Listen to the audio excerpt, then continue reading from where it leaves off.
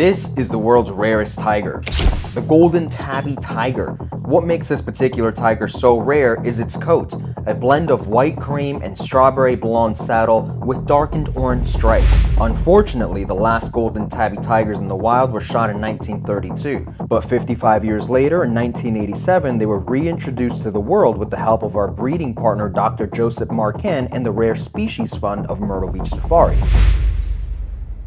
Thanks to these efforts, there are now roughly 30 golden tabby tigers remaining in the world, and most recently one was spotted walking along a one-horned rhino in the Kaziranga National Park in Assam, India. What is your favorite color variation of the tiger? The snow white, the standard, royal white, or the golden tabby tiger? Let me know down in the comments.